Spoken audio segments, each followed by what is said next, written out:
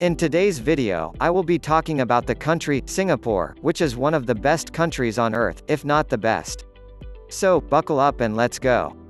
According to the website, thecommonwealth.org, Singapore is a densely populated city-state in Southeast Asia. It sits south of the Malay Peninsula, across the Johor Straits. The country is made up of Singapore Island and about 60 much smaller islands.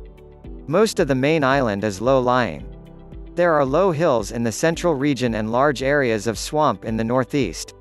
Singapore's population as at 2018 was 5.6 million, and occupied an area of 720 square kilometers. The capital city of Singapore is Singapore. Singapore was once a British colonial trading post. Today it is a thriving global financial hub and described as one of Asia's economic tigers. It is also renowned for its conservatism and strict local laws, and the country prides itself on its stability and security. Is Singapore a city or country? No, officially the Republic of Singapore is a sovereign island city-state in maritime Southeast Asia. Is Singapore a part of Malaysia? No, on the 9th of August 1965, Singapore separated from Malaysia to become an independent and sovereign state. The separation was the result of deep political and economic differences between the ruling parties of Singapore and Malaysia, which created communal tensions that resulted in racial riots in July and September 1964. Which country owns Singapore? Singapore became part of Malaysia on 16 September 1963 following a merger with Malaya, Sabah, and Sarawak. The merger was thought to benefit the economy by creating a common, free market, and to improve Singapore's internal security. Before the Second World War, Singapore was under British administration. During the war, Singapore was conquered and occupied by the Japanese Empire from 1942 to 1945. When the war ended, Singapore reverted to British control, with increasing levels of self-government being granted, culminating in Singapore's merger with the Federation of Malaya to form Malaysia in 1963. However, social unrest and disputes between Singapore's ruling People's Action Party and Malaysia's Alliance Party resulted in Singapore's expulsion from Malaysia. Singapore became an independent republic on 9 August 1965. What makes Singapore special? Safe and secure environment. One of the things that is rare to any other country in Asia is the safe and secure environment that the Singapore offers. There are more than 110 hawker centers in Singapore, selling multicultural food like Indonesian, Malaysian, Chinese, Indian, Thai and Western.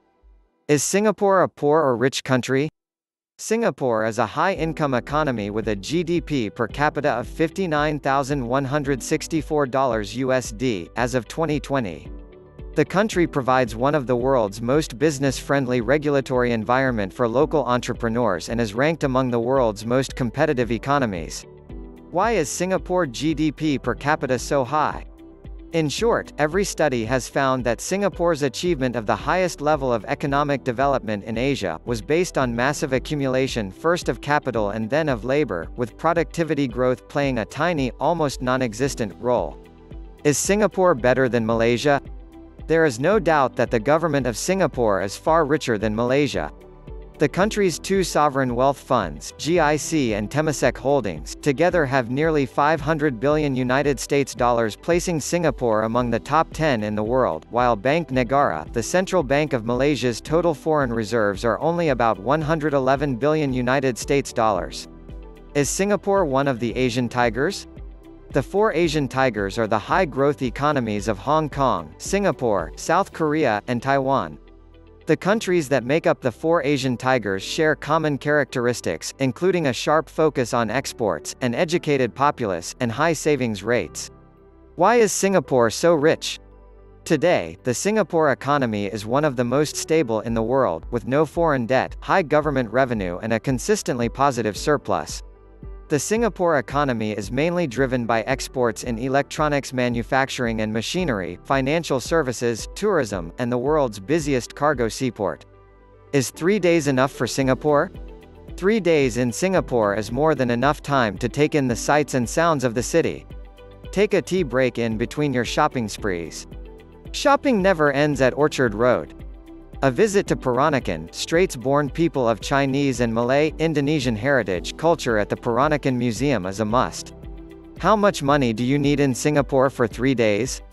You'll want to plan on spending a minimum of $50 to $60 USD per day. This will cover getting around town, eating and staying in inexpensive accommodations. If you want to lay your head somewhere a bit nicer or have some extra cash to spend on bar hopping, plan for $85 to $100 USD per day. What are the top 10 attractions in Singapore? 1. Gardens by the Bay. An integral part of Singapore's city in a garden vision, Gardens by the Bay spans a total of 101 hectares of prime land at the heart of Singapore's new downtown, Marina Bay. Comprising 3 waterfront gardens, Bay South, Bay East and Bay Central, Gardens by the Bay will be a showcase of horticulture and garden artistry that will bring the world of plants to Singapore and present Singapore to the world. 2. Universal Studios Singapore. Singapore's only movie theme park features 24 rides and attractions, including a pair of dueling coasters that brush past one another in several near misses in their aerial combat. Thrill seekers can choose between a coaster where they are seated or the other where riders are suspended. Exciting loops, sudden turns, breathtaking drops and thrilling near collisions will make you scream your heart out. Dinosaurs, lemurs, ogres and Egyptian mummies add to the thrills and adventures, with 18 attractions created or redesigned for Singapore. Universal Studios Singapore promises an experience that you will not forget. Laughter and screams are heard around every corner, and lasting memories are made every day. Themed dining and shops are available. 3. SEA Aquarium. Enter and explore the marine realm of SEA Aquarium, home to more than 100,000 marine animals of over 1,000 species, across into 50 different habitats, each one as fascinating as the next. It's an experience you won't forget. 4. Canjob Taproom. Canjob Taproom is Singapore's first taproom with a canning machine where customers can take away cocktails, craft beers and spirits from draft taps into cans. As liquor store, it also has a huge collection of canned craft beers, ciders, mead as well as some spirits, sake, soju and wines. As a snack bar, it has one of the best bratwurst hot dogs in town. 5. Raffles Lighthouse. Visit this elusive place which is not generally open to public. This place is not accessible to public unless you are invited guest or you are a staff member. The lighthouse is so majestic and the surroundings so serene. Noise is almost unheard of. It's just you and Mother Nature. 6. Singapore Botanic Gardens. This national park is open daily and features beautiful lakes, animals, flowers and plants, including one of the region's first rubber tree orchards. A UNESCO World Heritage Site and so well deserved. You can see so much. If you're visiting from overseas maybe you want to see it all, but if you're local, just do it section by section. 7. Adventure Cove Water Park. Thrilling slides and encounters with marine life, all in one place. At Adventure Cove Water Park, you can take high-speed water slides, laze the day away drifting on a lazy river, snorkel with 20,000 tropical fish over a colorful reef, wade among rays and even come face to face with sharks. Come have fun today.